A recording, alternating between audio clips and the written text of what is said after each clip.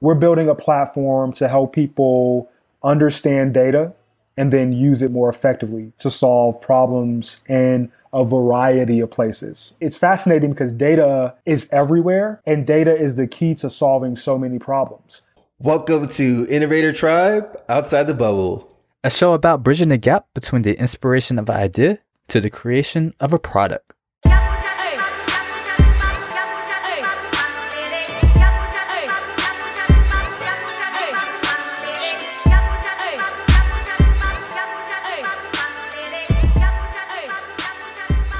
Ahmad, man, how's your year been so far?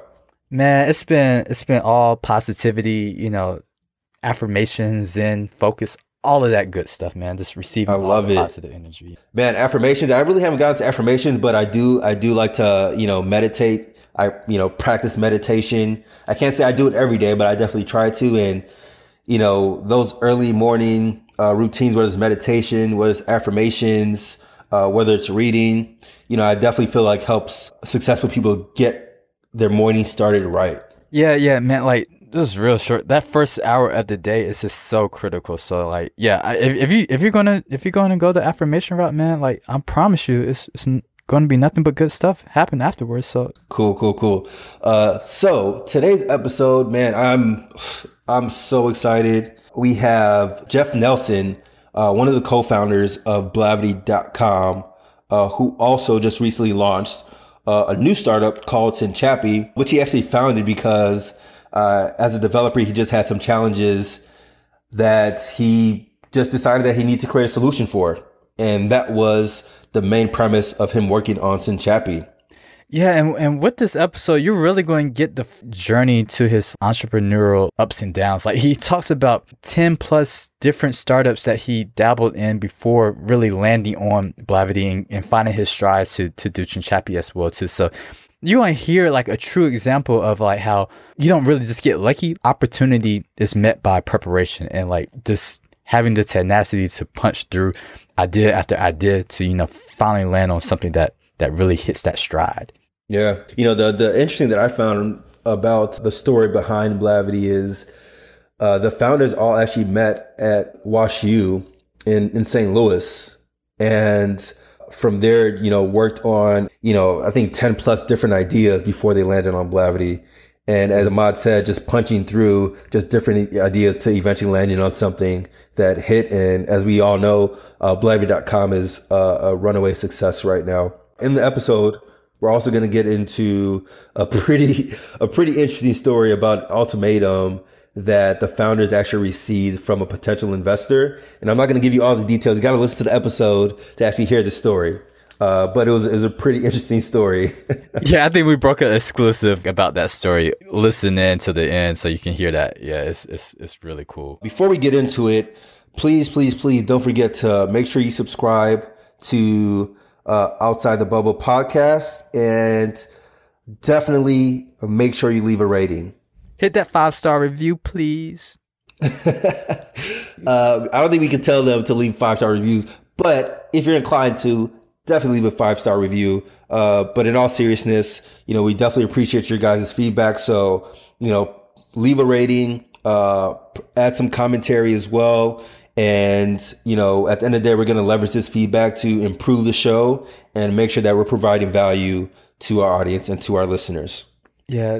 Toye is always the words are reason and wise words that smooths it all over. I'm just like, leave me the 5-star review. I did it. I'll take the 5-star review as well. Cool. Well, yeah, man. Like, let's get into the show. Let's do it. Cool breeze. Hey.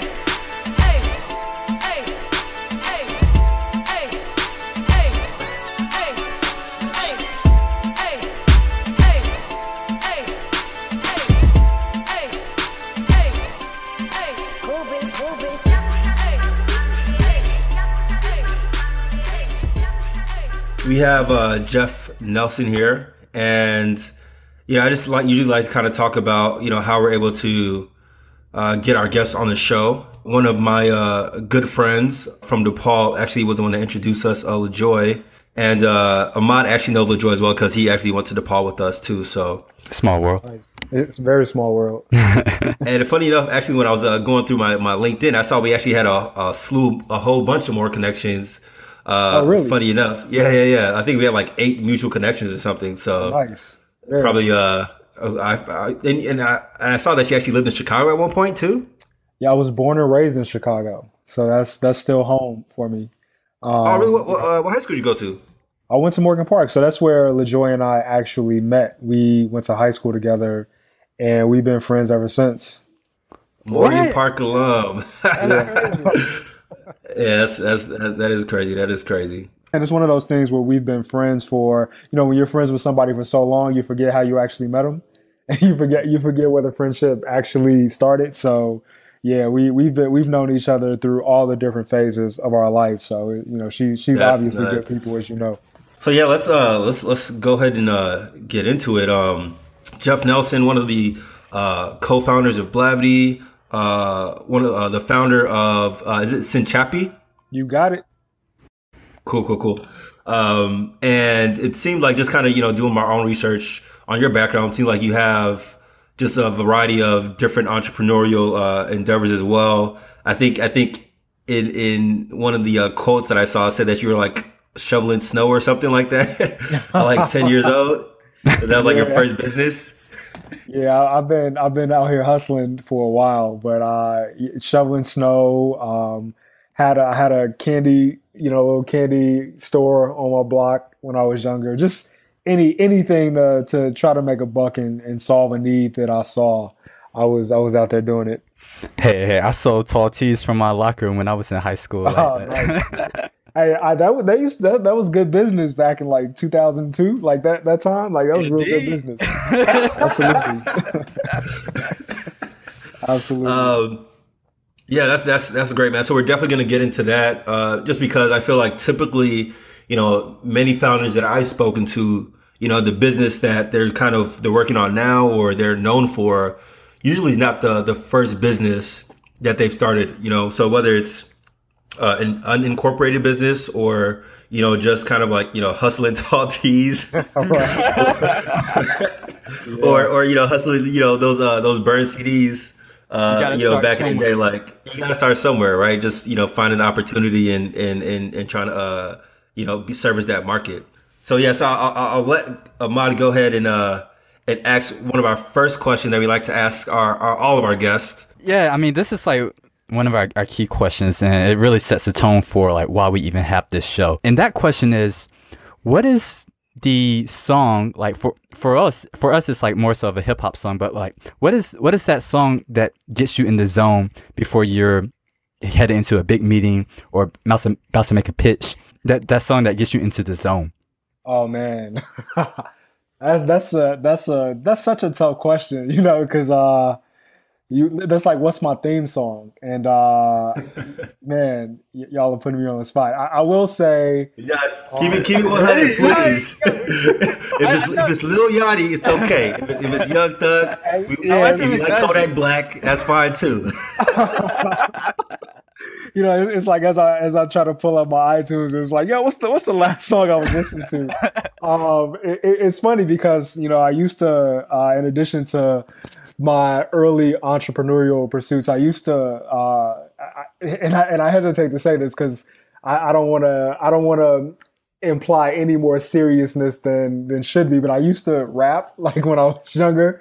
And I did make one rap album, so. Okay. And I don't say that to suggest like I was any good or it was like good. It was. Is this anywhere online? Like, can we find like a YouTube clip of you freestyling or something? See, it's so embarrassing that I tried to purge it from the internet. It's probably one of those things like as I go on in life, and if I manage to make it major somewhere.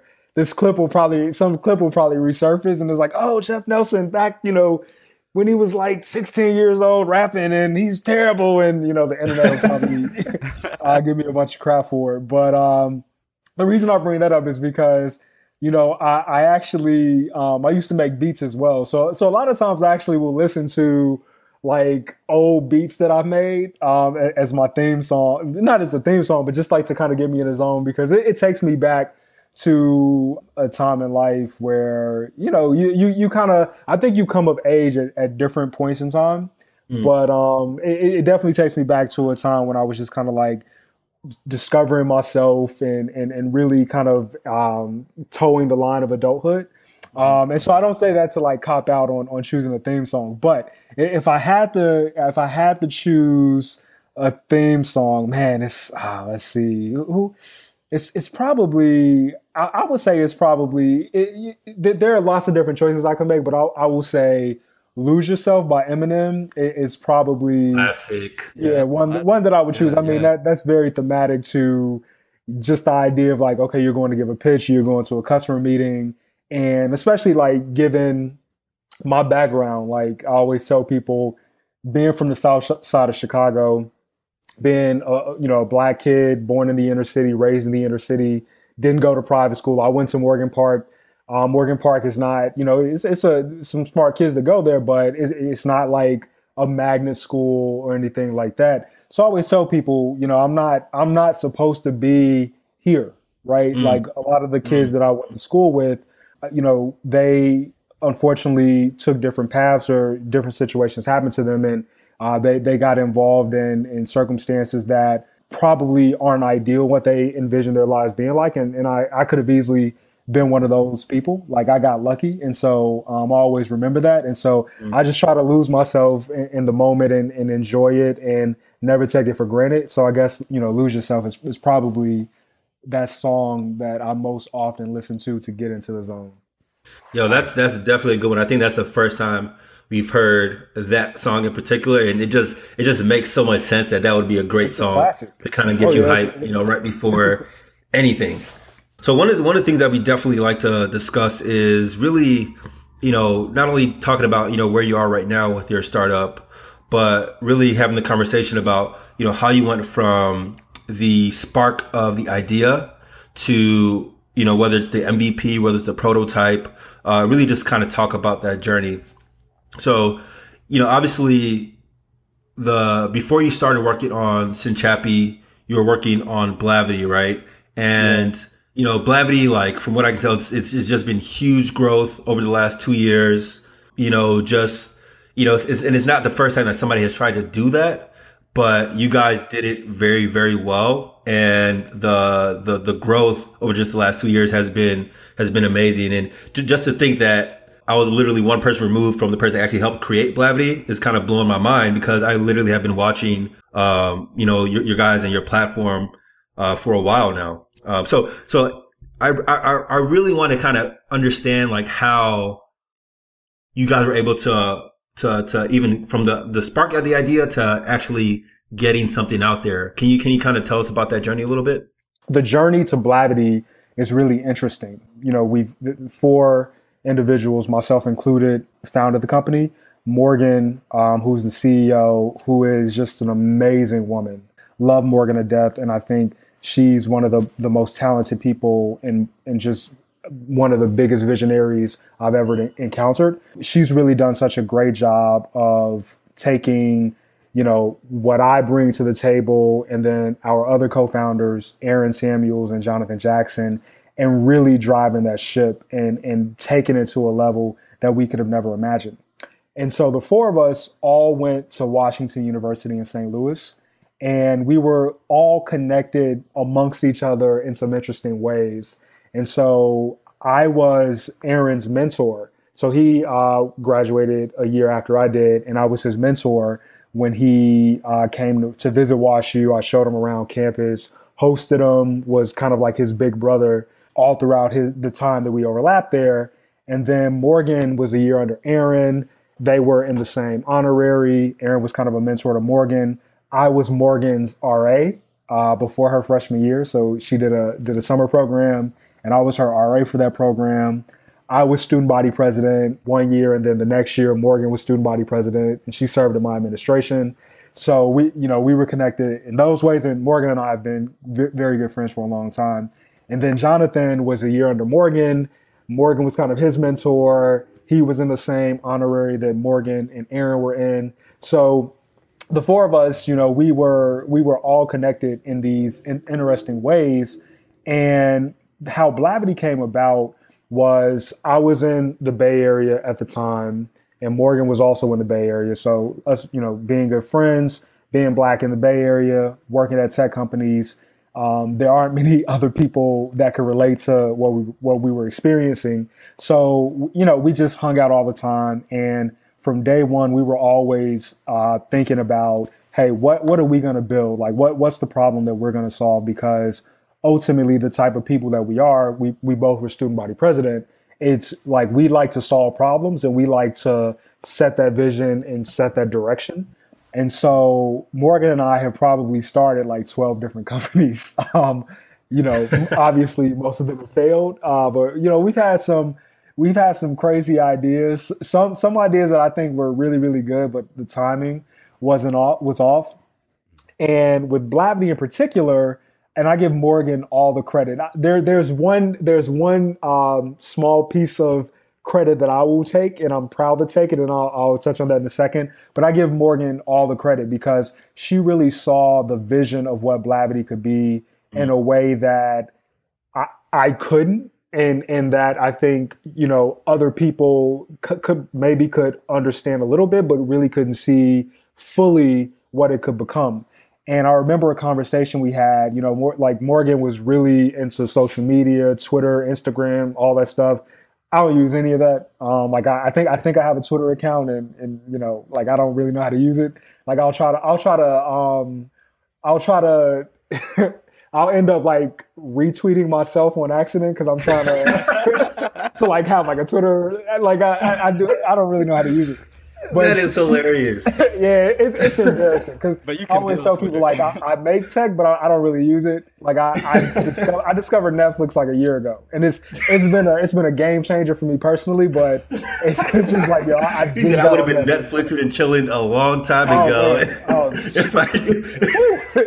that was around like 5 years ago, right? Maybe it was, but I just didn't know about it. And so anyway, Morgan would always say stuff to me like, yo, I was looking on Black Twitter and such, and I was just like, what is Black Twitter? Like, what is this a website? Is it like black.twitter.com? Is it like a theme you make on Twitter? Like you make the Twitter instead of blue is black. I had no idea what she was talking about. And so she broke it down to me, and she really kind of saw how, millennials of color were creating a space when that space wasn't created for them. It's like Twitter existed and people found each other, and they were having these conversations that were hilarious and politically insightful and thoughtful, and these debates.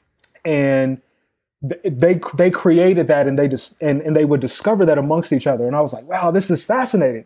But nobody was creating a platform that was specifically catered towards that demographic or having those types of conversations. And so that's where Blavity kind of started, which is when I got introduced to the term Black Twitter, and Morgan was like, yo, we got to do something about this. And I was like, yeah, let's do it. The small piece of credit that I will take is when we were pitching Blavity early on, and we would go talk to investors and we would go talk to different people. And as you know, most of the investors, with whom you're going to interact, aren't going to be Black.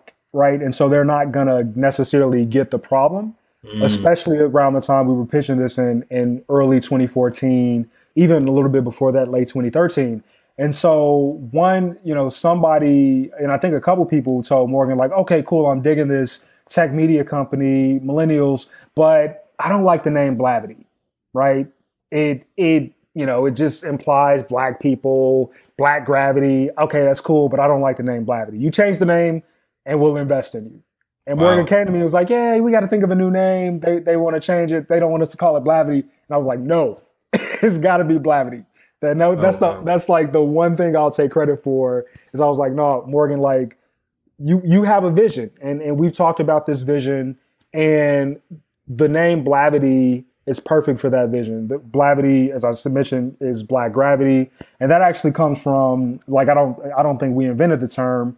That was when we were at WashU. That was just a phenomenon that we would describe. And I actually have to give a shout out to my godson's mother, Danielle, who says she invented the term. So I have to give her a shout out on the record, so that she doesn't revoke my godfather privileges. But it was a term that described how when we were all at a PWI, a predominantly white institution, and so at lunchtime there's the black table, and it's like all the black students who, even if they didn't know each other, they'd all sit at the same table. And that's like, oh, this is Blavity, black gravity. Oh, we all gravitate towards one another. And so that kind of experience, and we wanted to take that to another level and build a tech platform that gave everybody that same sort of experience where black people and millennials of color, no matter where they were, and even if they didn't know each other, even if they didn't have the same background, they could find each other and figure out what the commonalities were, but also the differences, and engage with one another. And so that's how Blavity came about. So we really went full steam ahead on it in 2014, late 2014. And, we've been hustling, and I give all the credit to my co-founders, Morgan, Jonathan, and Aaron. They are just excellent people. Like I'm privileged and honored to be a part of that, like being the CTO. Obviously, I do play a role in building the technology and making sure that the stories that we tell can be disseminated, and we can continue to foster that community and help it grow.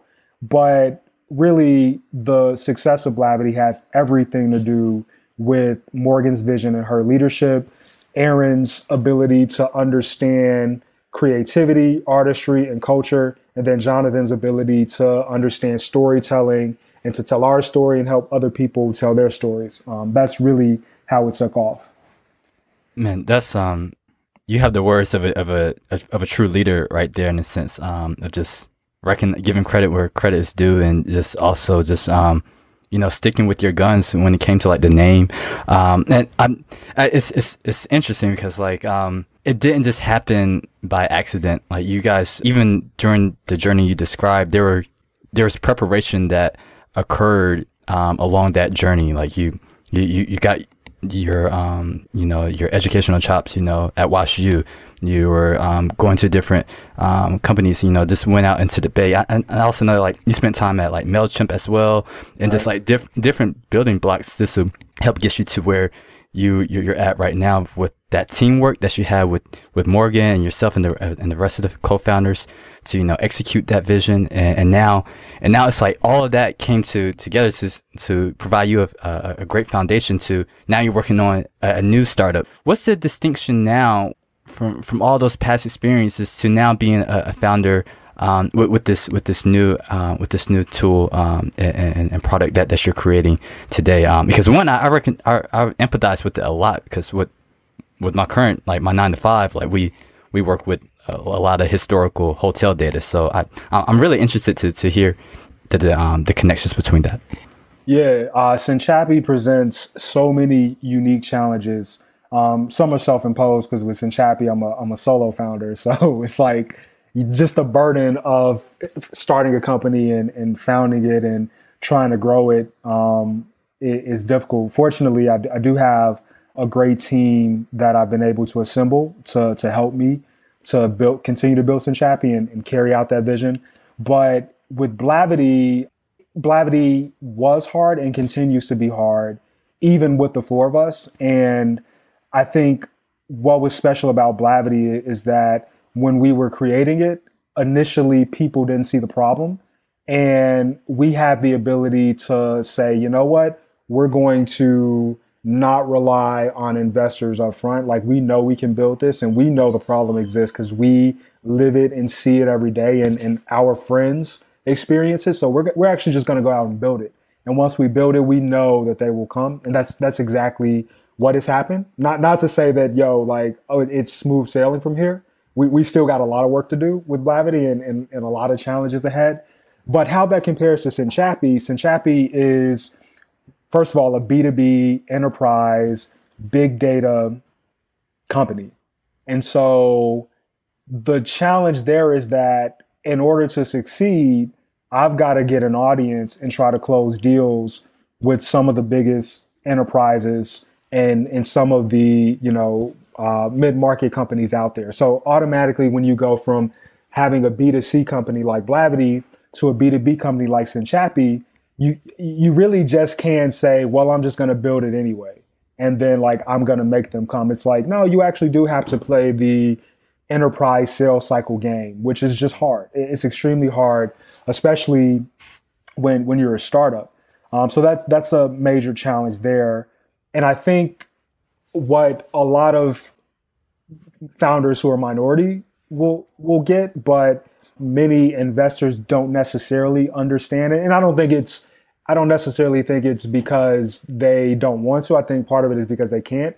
The experience of having Black guy walk into a boardroom and sit across from this CEO of a Fortune whatever 100 company who's maybe in his 50s or 60s, that visual there's just this assumption of not taking me as seriously as they would someone that maybe looked like they did 30 years ago. And maybe I don't help that because sometimes I wear tape on my glasses. Sometimes, depending on how you feel. Sometimes I do that, and sometimes I may walk around in a hoodie instead of a collared shirt, right? But even if you dress the part, right? Sometimes there's this assumption that okay, already you're a startup, so you're disadvantaged, but also you don't look the part of someone that usually sits across the table from me that I negotiate, that I try to close a deal with. So there are all these preconceived notions that they have. And that's extremely difficult because I don't think, because this kind of dovetails into the conversation about diversity in tech and all that. I don't think people have bad intentions. Like, I don't think people are sitting and saying, I don't want to hire minorities or I don't want to make deals with minorities, but people do what they're comfortable doing, right? And so the way deals get done is that, they don't necessarily get done in boardrooms. They get done, in social situations, whether it's on the golf course or whether it's at a bar or something like that. And I do play golf and I do go to bars, but it's like if I'm going to go to a bar with a 60-year-old white guy, do we even have the same life experience to even begin to have a conversation that's not awkward so we can develop chemistry and close that deal, right? And so those things are extremely challenging because you're held to the same standard, and you should be, where investors and people are going to evaluate you on your ability to close those types of deals. But no matter how much education I have, no matter what capabilities I have, there's always going to be this bar, or I don't even want to classify it as a bar. There's always going to be this role that I have to assume that is not necessarily natural to me because I've got to go into that world and I've got to try to fit into that world. But the physical manifestation of who I am, the things that I cannot change, automatically put me at a disadvantage. And one that I didn't necessarily appreciate the difficulty prior to doing this. Yeah, I mean, I think it's just what I think the psychology term is implicit bias, right? Where it's like you said, it's not something that is overt. They're like, oh, I'm not gonna give this person a contract, or I'm not gonna invest in this company. But when they're doing the pattern matching, right? This person doesn't fit the typical molds that I am used to, like whether it's investing in or whether it's in believing that this software is going to solve the problem that I'm trying to solve. And, I think, just having that understanding is very important, because specifically what you're talking about right now is really what you're talking about is like, you already have a product, right? And you're talking about scaling it. Like, how do you scale this business? And those are just real obstacles that, a lot of people that do not fit, that mold are just going to have to deal with. Not only in technology, but just in any business in general, right? And I'm so glad that you actually brought that up. But I kind of want to take it a kind of a step backwards, right? Because one thing that you talked about about Blavity as well with Cinchapi is the validation, the market validation, right? And I really want to kind of understand, what were those initial market validation that you kind of went through with Blavity, right? Because Blavity is B2C, Cinchapi is B2B, right? I feel like B2B is probably a little bit harder to validate, because it's not just about, putting a website up, sending some traffic, whether it's through SEO, through SEM, or other, sort of like, marketing campaigns. So I'm kind of curious, were there any sort of MVPs that you actually kind of put out to validate your ideas? Yeah, absolutely. So I'll talk about, briefly just touch on that from the Blavity standpoint, and then talk about Cinchapi. For Blavity, yeah, I mean, you're right, it's a lot easier for Blavity to build something, do some SEO magic, word of mouth, and get viral traction and get people there, especially when there's such a huge and to what seems to be an obvious need for what Blavity is filling. And not to suggest that it's like easy to create something that's going to be successful doing that, but it's at least easy to get started and see whether you have something that's worth continuing to pursue or whether you ought to pivot. With Cinchapi, you're right. You can't just build something and send people to it, especially with the type of platform we're building. And so for the listeners out there, go to www.cinchapi.com. That's CINCHAPI.com. Because whenever I try to explain Cinchapi to people, they're just like, oh, yeah, that's cool. But they have no idea what I'm talking about. And so, what we're doing is we're building a platform to help people understand data and then use it more effectively to solve problems in a variety of places, whether it's, in the financial sector and detecting fraud and fighting it and eliminating it, whether it's, preventing cyber intrusion and cyber attacks and hacking, whether it's to help, hospitals and health organizations to understand how disease is spread within communities to better treat people. It's fascinating because data is everywhere, and data is the key to solving so many problems. Because really, data is knowledge. And if we have knowledge and we can understand, then we can figure out solutions to some of the pressing problems in the world. And so what we're doing with Cinchapi is trying to build a platform that makes it easier for people to do that. And we think that we can make it easier for people to do that by using machine learning, which is using the intelligence of a computer and combining that with human intelligence to deliver better outcomes and make it easier for people to process data. So some specific outcomes of what we provide is that we allow people to query and search data using natural language. I always tell people it's like you can just pick up your phone and say, "Hey Siri, which of if you've got like a financial company, you can say, "Hey Siri, which accounts look like they have fraudulent activity last week?" Something like that. Like the questions you have in your mind, you don't have to like translate that to computer code or database queries to get the answer. You can just ask those things to our platform. We give you visualizations for your data on the fly, and then we let you just click a few buttons to actually automate some very precise actions to take on data in real time. And so that's what we're trying to enable people to do. It's really cool stuff, and it's incredibly powerful. And so how I arrived at that, because people are always like, yo, you've done Blavity, and that's great, that's amazing. Were you like, why'd you decide to start another company? Like, what's wrong with you? That was going to be the next question. That's gonna be the next question, right? Right out my mouth. It's just like, are you like crazy or something like that? Are you insane? And the answer is probably yes to that question. But the reason why I decided to start Cinchapi is because prior to Blavity, the places where I worked, I started my career in the Bay Area working at Palantir. Some of your listeners might have heard of Palantir. They might know it is this like organization that does a lot of stuff with data, and they may be like looking at everybody's phone calls, which they're not doing, but that's like people's assumption of Palantir if they know about it. But they just think it's like really secretive and cool. And they're like, yo, what did you do at Palantir? Can you tell me? And I'm like, no, I cannot.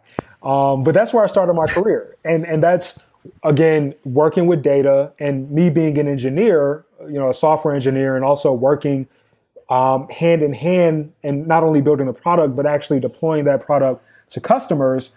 I saw firsthand the difficulty in general, trying to solve problems with data. But also I saw how the tools that exist for working with data fall short of being usable for the average consumer, the average user, but also being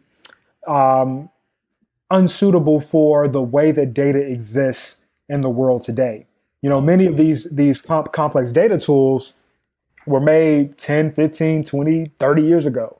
And they were made for a time when data wasn't as large or as vast as it is now, when data didn't change as frequently as it does now, and when data wasn't as unpredictable as it is now. And so I saw that problem and that frustration. And then I went to work at MailChimp, which is a B2C company, but again, it's solving huge data problems on the back end. And again, similar challenges and working with data tools that were inadequate for the ways in which data needs to be used today. And then, you know, I worked at Ionic Security, which is another B2B enterprise cybersecurity company. And I was actually building data platforms there because the tools that they were using were inadequate. And so I just saw this everywhere. And then I remembered, in building Blavity, I also dealt with these problems, like trying to, deal with data in a way that felt unnatural given the set of tools that were available. And so being an engineer and being this low-key nerd that just likes to code all the time, most engineers, like, they're really into video games. I don't play video games. Really don't fit that mold. I think that's great though. Yeah, I don't. And it's like, I try to get off, like, people will start talking about those things and I have no idea what they're talking about. So I try to pretend like I'm not a nerd, but I've got other nerd qualities. But to get back to what I was saying, starting Cinchapi really came forth from having those problems myself. And it's like, these tools are not good. I spent more time trying to wrestle with the tools than I did actually solving the problems with the data, like the actual problems I set out to solve initially. And that was frustrating. And I knew so many other people that had those problems, customers with whom I worked, colleagues that were on my team, friends that worked at other companies. I saw that so often. When did you start, or what's been the key moments of seeing the traction from the clients and customers you're trying to reach? Like what's been that experience?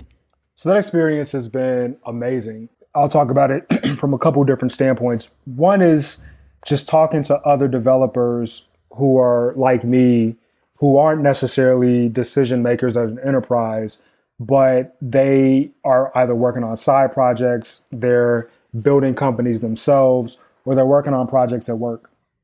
And they discover what we're doing and they reach out to me and they're just like, oh man, this is exactly what I needed. Like, this is, if I had to dream up the perfect set of tools for me to use, this would be it. Thank you so much for building this. Not only, it doesn't stop there, but it's like, how can I be involved? How can I help out? And, the cool thing about Cinchapi is that part of our platform is open source. So the database portion of the platform is called Concourse. It's an open source database. You can get it from concoursedb.com. And the source code is available on GitHub. And people, we've got a community of thousands of developers that are using and contributing to Concourse because they just think it's so cool. And we haven't done marketing. I think me saying that website is probably the first time I've marketed it since I've been working on it. And people just discover it and they're like, man, this is so cool. Like, I want to be a part of that. And then on the customer standpoint, when you go to enterprises, we go through this customer discovery process, which is absolutely critical for anybody that's building a business, but especially B2B. So critical to go through customer discovery before you build an entire product and you find out nobody wants it. Right. And so in going through customer discovery early on, what we were trying to figure out was, what are the problems people want to solve with data? So we could build something that would solve those problems. And the refrain that I kept hearing from people over and over and over again was, I don't actually know the problems that I can solve with this data because I don't know what's in it. I can't even begin, like I can't invest time, money, people, whatever, in figuring out what's in all this data I'm collecting and figuring out if it's useful. Because if it's not, I can't afford to make that investment and it doesn't pay off.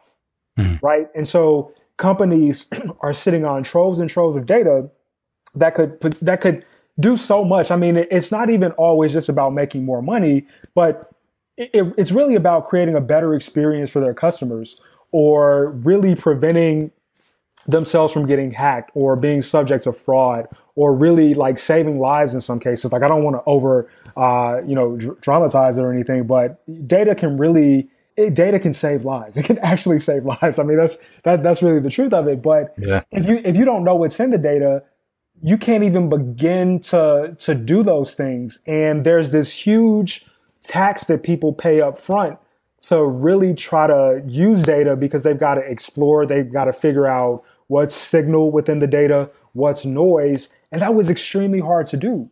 And so that was actually, that was more validation than someone telling me I have problem X, and if I had tool Y, I could solve it. Hearing people say, I've got so much data and I don't even know what I can do with it, was validation, because that's exactly like how we were building this platform, was to make it easy for people to take data from anywhere, whether it's from a legacy system, whether it's from an API online, whether it's from like a connected device on the Internet of Things, no matter where it comes from. We wanted to make it easy for people to bring that together and explore it and discover what's happening in real time and across time, and then automate actions against that data. And hearing people say that I've got a data discovery problem was the validation that we needed. And we showed them like, hey, you could just take data and drop it in here and then ask questions about the data. But the types of questions you have in your head, you could just pose those to the platform and then get those answers immediately. And people just responded so well to that, and they continue to respond well to it. And we're having such a great time building it out. That's dope, man. I can tell you're very passionate about it, and it actually kind of wanted to even ask you, because you actually mentioned how you have developers reaching out to you and saying they want to be a part of it, right? And one thing about not only building an application or a business is recognizing, okay, these are my strengths, and how can I build a team around me to kind of shore up the things that I'm not so great at. And obviously, you're a very technical person, and I'm kind of curious to know like how you went about building your team around Cinchapi. Yeah, so I think what you said about recognizing your strengths is so important. I'm at a point in my life where I'm just very comfortable with who I am, what my strengths are, what I'm not so good at. And I do attribute that to getting married. So I got married like 2 years ago. And it's just this, even before getting married, like, getting engaged and starting to date my wife when we did start dating. So it's been like 4 years ago. But the reason why that's so important, and I think I can only speak for myself, but I think most guys that I know and talk to, like when you're young and you're 20s and you're young, a lot of what you do, like you make decisions that really don't make a lot of sense, but you do it because you're looking for affirmation, either from somebody that could be a potential partner or from friends or whatever. Like you're looking for that affirmation from other people. Like I always say, like being young and spending, like standing in line to get into a club and then spending at least $20 to get in, and spending $10 on drinks and all that just to get the attention of somebody else that you might want to date or something. Like in hindsight, that's so crazy and ridiculous. But when you're young and doing it, it's like, yo, you got to play the game. You got to do that to get what you're looking for, right? Yeah, once I got to a point where I found the woman that I wanted to settle down with, and I got married and was getting on that path to getting married, there's just this instant maturity that kind of happens where you no longer feel the need to impress arbitrary people, right? You quickly understand who's important and what's important. Yeah. And so that made me very comfortable in understanding who I am as a person and what my strengths are. And so that made it so much easier when looking for people to surround myself with for Cinchapi, identifying what I'm good at. So for instance, I'm really, really, really bad at like email in general, but also just like any sort of like communication. And the reason that I'm super bad at communication is because the way that I operate is that I don't like to think while I execute. And that might sound strange, but when I execute on things, I like it to just be systematic and on just like boom, a math boom, problem. boom. Exactly. It's like I'm just a computer, like the CPU, just like churning instructions, like boom, boom, boom. And so because I like to execute in that fashion, I spend a large portion of my time thinking and problem solving and figuring things out so that when it's time to execute, I don't have to think. I just do because I've already thought about these problems and I've thought about the different trade-offs. So I'm just executing. Mm-hmm. The problem with communication, and especially all the communication that happens, is that you have to give, thoughtful responses. But like if I get an email, I can't respond at the moment because it's like, well, this isn't thinking time. This is executing time, but I can't execute on this because I haven't thought about it. So then that, I end up responding to emails like 3 months later and stuff like, hey, do you still need this?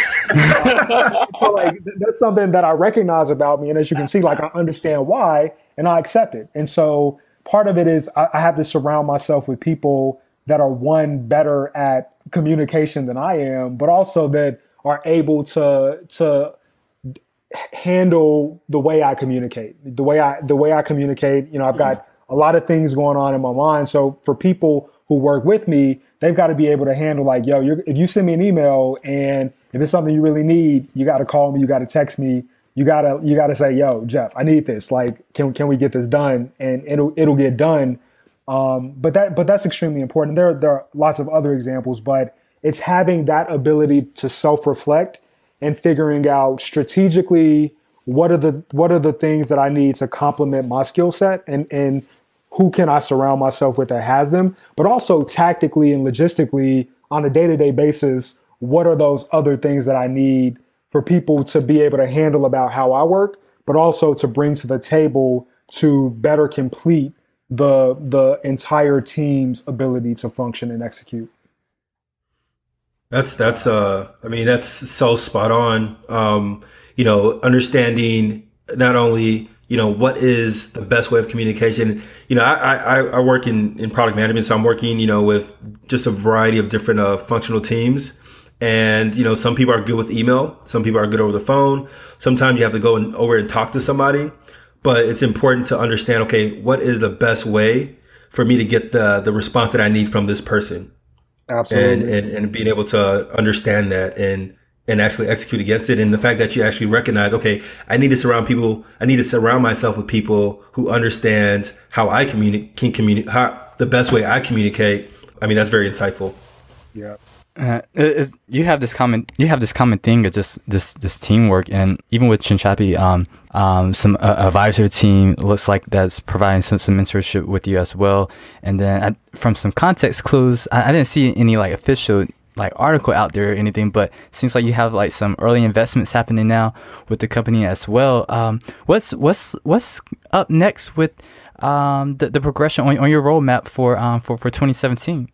2017 is all about continuing to commercialize the platform that we built. So as I alluded to earlier, that enterprise sales cycle is hard and it's long, right? Like we've had great conversations with some early potential customers, also some customers that, we've got to do pilots and kind of be beta testers for what we're building. But it's continuing to have those conversations with big companies and close those deals. And really get them using this platform and seeing how it helps to solve their problems in ways that they couldn't solve before. As you mentioned, like we were fortunate to be one of the companies in the inaugural batch of the Cyber Launch Accelerator, which is an accelerator that started last year based out of Atlanta. And, we were one of 7 companies that were in that first batch. And we got some angel funding. And so that allowed us to really do some really cool things in building out the platform last year and getting some early traction, both on the customer point, and also the developer standpoint. And so this year is all about continuing that growth. At some point, raising some more money, and that's really what it's all about, and just continuing to solve those problems. But also, I always tell people, as a founder, you always have so many ideas in your head, and you've got a vision that's so grand that if you told it to anybody else, that you would scare them away. Yeah. And I've just got such a huge vision for Cinchapi, not only with data. I mean, we've started with data, but my vision personally is this vision of computing without complexity. I just want things to be simple. Like I just want to be able to have the tools that I have, figure it out. I hate when I get, whether it's a new software or new hardware, and I have to tell it what I want. I just want you to figure it out, right? I want you to be able to anticipate based on the context clues of what I'm doing, where I am, who I am, what's on my schedule, what's on my calendar. Just figure out what I need, figure out what I'm doing, and do it for me. And that type of technological vision is very key to this notion of computing without complexity. At Cinchapi, our guiding principle is that everything we do must be down with OPP. And for us, that means open and press play.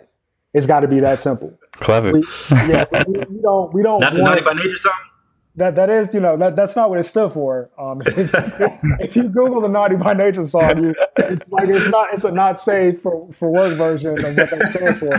But for us, it means open and press play. And what really underscores that is if you get, whether it's software or hardware, and I think Apple is one of the few companies that gets this right, you should just be able to open it and it should just work, right? Mm-hmm. You shouldn't have to customize it or fiddle with it or do all that. It should just work, right? Because machines are smart enough now where they should just be able to work for you. Obviously, we can make them smarter and we can train them and we can fine tune them, but there should be a baseline that just works. And that's very central to my vision. And so what's next on this roadmap is continuing to build out that vision for data, but also some other areas where we've got some ideas for ways we can have an OPP experience for consumers and businesses.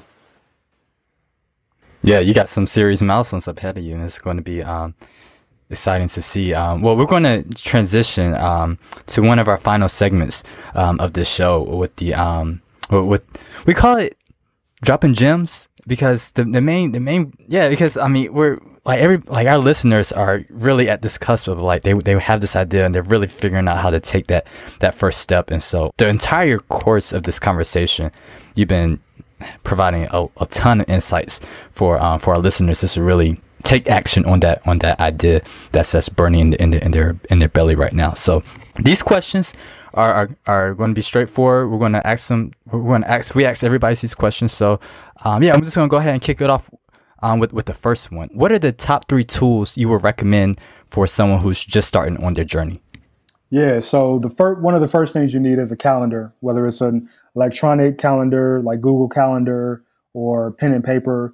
You need something to keep track of how you're spending time, because time is the most precious resource, because you can't get more of it, and we all have the same amount of it, right? Everybody gets 168 hours in a week, and how you spend that is ultimately a measure of how successful you're going to be. It's extremely important to engage in what I call self-preservation, which is eat, sleep, and exercise. So if you take 68 of that 168 hours, 68 of those, and dedicate it to self-preservation, that gives you about 9.8 hours a day to do that. And then you got 100 other hours left in the week to theoretically work on whatever you want to work on. And so maybe you've got a 9-to-5 full-time job, which is 40 hours a week. Maybe you volunteer in an organization or a church, or you're involved in something else that may take up some time. Perhaps you have a family, a significant other, kids, whatever the case may be. But you'll quickly find that 168 hours sounds like a lot when you just throw that number out there. But when you actually do the math and allocate it, it is not enough, right? And so, Right. not only does that show you the need to prioritize, but it shows you the need to understand exactly how you're spending your time. So having a calendar to not only keep up with appointments, obviously, but just to have a visual representation of where your time is allocated and how you're using each hour to progress towards your goals is extremely important. So that's the one tool that I would say, everybody can get access to that in some form. But that's one thing that's incredibly essential. The second thing I will say is having a support system, whatever form that takes, whether that's, friends, significant other, parents, family members, but having no entrepreneur, even if they're a solo founder, goes through that journey alone. And you have to have people, even if you don't talk to them about what you're going through, even just to have people there to support you emotionally in whatever way you need is extremely important, because startups suck and they are hard. And being a founder it is the most That's deflating real. thing. Yeah, it's so deflating. Like, for all the success that I've had with Blavity and Cinchapi, like I could count the number of days where I'm like, man, this is great. But I can't count because there's it's so numerous the days when I'm just like, yo, this sucks. Why am I doing this? Like, waking up and I'm just like, oh man, like yesterday was horrible. But I always wake up with that renewed sense of like, yo, like this vision, I'm doing the right thing. Because even in the face of that, even in the face of rejection or things sucking, I wake up and I'm like, I couldn't imagine myself doing anything other than what I'm doing. And that's Wow. extremely important. But immediately after you get that rejection, it will be hard to think that way. So you got to have some type of support system where you can go to and lean on them. And so that's the second thing that I would say people who are ready to embark on this journey needs. And then the third thing that I'll say is you really need some type of, I guess, and I guess this is kind of similar to a support system, but you need something else. And investors will tell you this as well. Like they often, when they talk to founders, they want to know what else you're interested in. If you have no life outside of the startup, that may sound good on paper. It's like, yo, you're like completely dedicated, but it's actually dangerous because you don't have any perspective. You have no perspective on what anyone who's not doing a startup can be into or think about or feel, right? And that's actually really dangerous. So you need some kind of a hobby, and whether that's like a sport you play, whether it's an instrument, whether you have a favorite show like you watch on Netflix, like this awesome, platform I just discovered a year ago. Whatever it is, like you need something outside of your startup so that you can have that escape, because it will keep you sane. Because just like always, dedicating every hour of the day to your startup is not healthy, and you will burn out. Like, you got to eat, you got to sleep, you got to exercise. You have to have another person or other people there to support you and to lean on them. You also just got to have other activities to give your brain space to focus on other things, so that whatever processes are churning in the background to make you a better founder can actually go into motion and do that work that's necessary. Well, I think you actually kind of touched on our next question, and our next question is, what do you do to keep sane? And I think, well, I guess you didn't really go into it, what it was for you. So, I mean, what are those things that you do to keep yourself sane?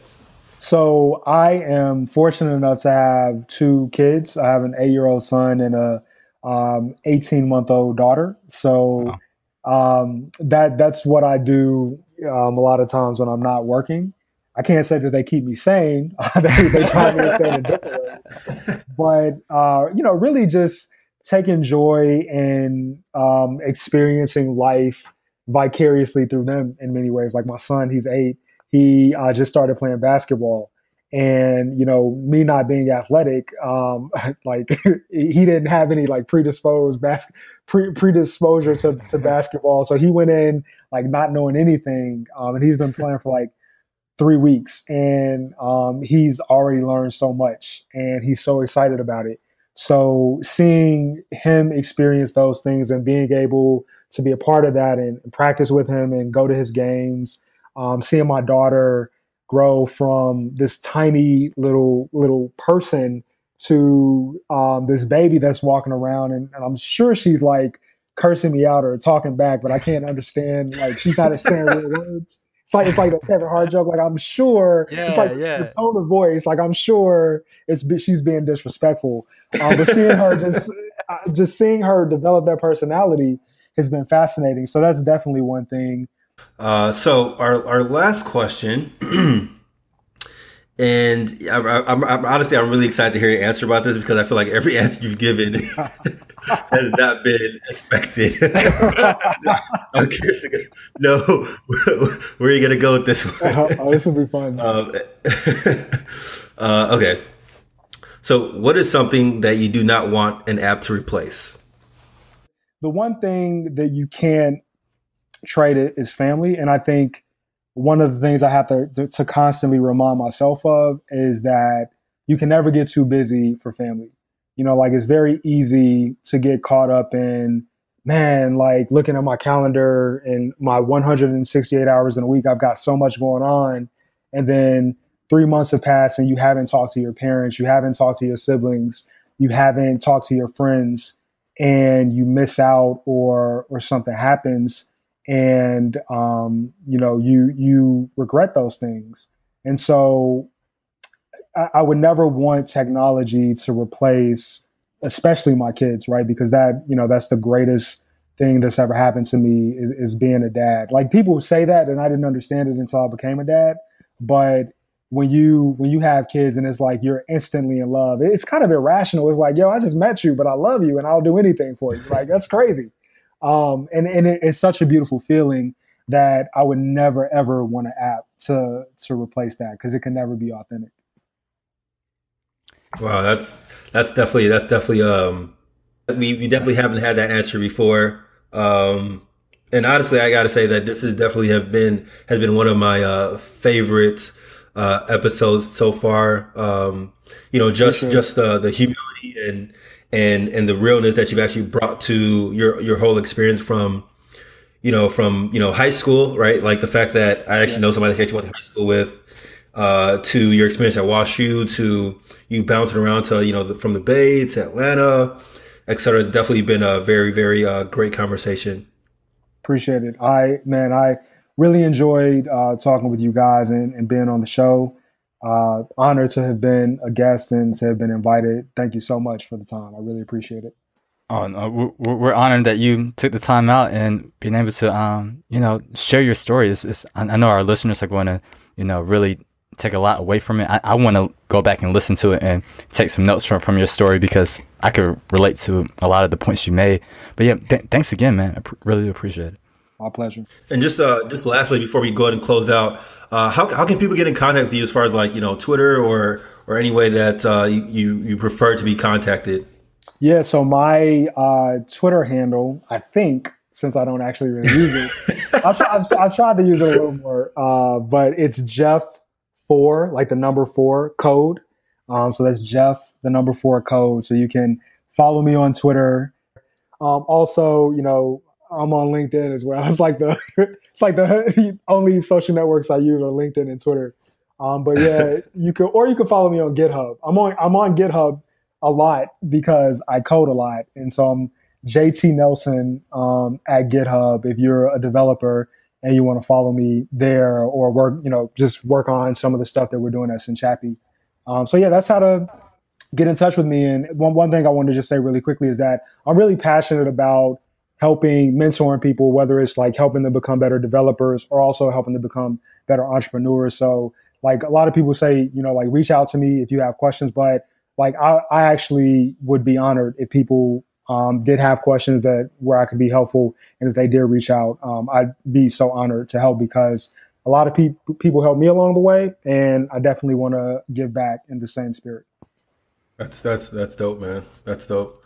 Once again, Jeff Nelson, co-founder of Blavity, founder of Cinchapi, All around awesome dude. From the South Side Chicago. South Side. Outside. On the Wild Hunters, baby. Crazy 80s, baby.